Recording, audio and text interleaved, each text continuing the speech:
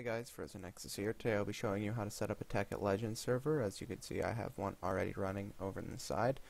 For this, you're going to need first of all, a working Minecraft account, and then you're going to need to go download the Tekkit launcher, which, that's pretty obvious. It allows you to download Tekkit Legends. You don't need to install regular Minecraft or anything, and you're also going to need to download the Tekkit server, or the Tekkit Legends server, which the links to these will be in the description, so don't worry about it too much. I'm not going to show all that on screen.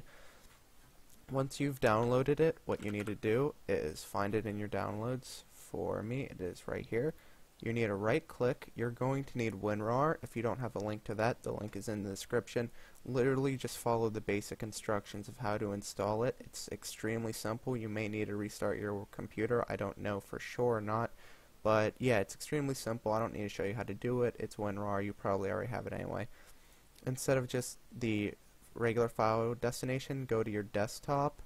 Make sure you click Make New Folder. I call mine just Server, but for this it'll be Server Video because I'm not actually going to be using the server. Click Extract. This will take a few seconds to do. Nothing too long. It is 113 megabytes, so it's not going to be instantaneous extraction, but at least it doesn't take as long as some of the other stuff you might have to extract, like, if you pirate video games, which of course I don't do. That's illegal. That takes a while to do. But yeah, I'll cut back once this is done. Alright, hey guys, the extraction has just finished. Once you're done, you can just go ahead and open up the folder. I already did it there, but whatever, I'll do it again. And what you need to do, first off, is just go ahead and start the file. It's going to do some crap in the background. It's gonna just build all the files and whatnot. It's just gonna take a few minutes. It takes a little longer the first time you start it up than it will any of the other times. This will look like a bunch of gibberish. You might get thrown a couple of errors, but it should still work. Everything will work out fine, so don't stop this. Do not close this window for any reason right now. That'd be really bad. And it's preparing to spawn the area. That means it's procedurally generating the map, so it's almost done. And as soon as you see unloading dimension 1, just go ahead and type stop. It'll save your world, and then you can hit any key and it'll close that out. Once you've done that, click server and click open with. You're going to want to choose Notepad. If you have Notepad++, it's even easier. Alright, come in here and find your server port. Default is 25565. I'll leave it as that for this because that is, that's probably the easiest thing to do. Well, I mean, it'll just be easier for you guys, but the level seed and pretty much all this you can leave empty. The only reason you need to come in here is if you're going to change your server port, like if your port 25565 is already being used.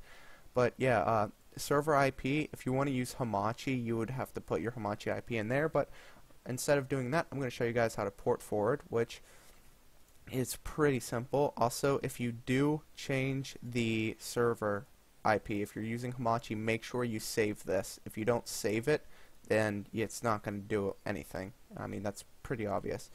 But, okay, sorry, I need to find CMD.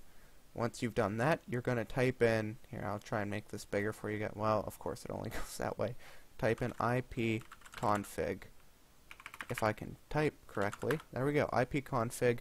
I'm going to blur out everything except for my default gateway, because I don't really care if you know what my default gateway is, but yeah, my IP address is on here. Well, not my IP address, my IPv4 address, but I don't want you guys to know what that is. You will need to use yours.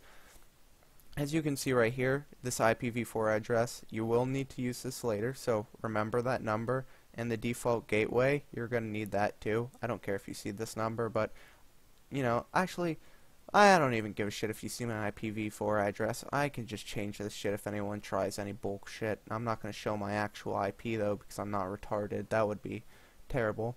Once you've done that, you need to type in your, default gateway. Mine is 192.168.0.1. Yours could be anything else. I have a Eris program, or Eris router. My password and username is admin. I've since changed it, so don't try and think that'll work, but, it only works if you're on my connection anyway, so it's not like you can hack me with this, so whatever. I'll put a link to common username and password combinations based on the companies in the description, because that's how I found mine. I had no idea what it was.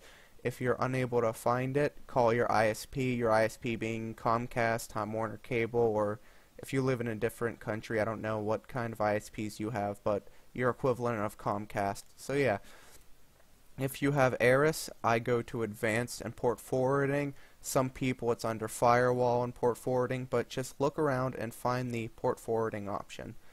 Now, I'm going to have to blur out a bunch more information here, which, well, no, this isn't showing anything. I'm looking around making sure my IP is nowhere on this screen. Alright, so what you need to do is click Create IPv4, and what this is going to do is bring you to this page. The external IP address and start and end port can be left completely empty. That is not what we're interested in. It is the local IP address and start and end port. This is where you put your IPv4 address. If you go back to CMD, you can actually, what you can do is click, mark, and then select it, and then right click, oh sorry, I messed it up, mark it, and then you have to hit Control C, which that does work. That's the only way you can copy from CMD. And there you go. And for port, mine is 255.65. So once you've done that, click. Oh wait, do not click apply. First, you need to put protocol on both, because MineCraft uses both TCP and UDP, as well as Gmod, Halo, any of those other games. And where it says enabled, make sure it's on. I mean, that's pretty obvious, like, realistically. And then click apply. Once you've done that, you should see that the server is here under the 255.65 port, and you can put a description, like I have MC for the server that I currently use. And for you to figure out your IP, you can just type what is my IP into Google. I'm not bringing it up because then I have to blur it out, and then yeah, I don't want to have to deal with that. But yeah, just Google what is my IP. Google will tell you what your IP is. And once you've done that, you can go ahead and start your server back up. And once it's done booting up, and you'll see unloading Dimension 1, it will be working again. So I'm going to open up MineCraft again, and I will be right back once I have can prove to you the server is up. Alright, and hey guys, I'm back, and as you can see, here's my main server, which is the window on the right here. That's the one that all me and my friends play on, and then the one on the left is, well, now it's on the right, is this server right here. And as you can see, it's up. Anyone can access it. Oops, didn't mean to add server, I meant join server. And there you go. The server will not fully be up until you see the unloading Dimension 1. You will probably see it right on the screen there. I'm going to mark it for you. This is the message that says the entire server is up. So just kind of wait for that. And then obviously to stop the server and save it is just hit stop. And I'm just going to show you a few things. Obviously it stopped it because server closed. Now what I wanted to show you is how to change like the message of the day and things like that. So go into server, and message of the day is at the very bottom here. You can change that to anything. That's up to you.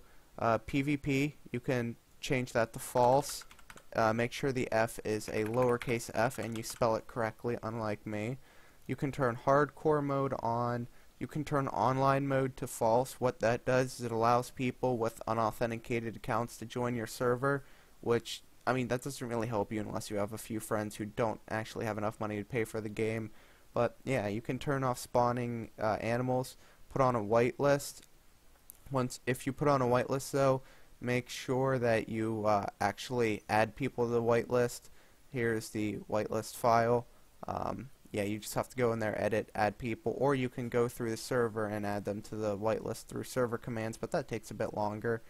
Level seed, you can customize the seed that it is. Level type is default, always leave that true. You can always turn off announce player achievements. You can allow flight if you want.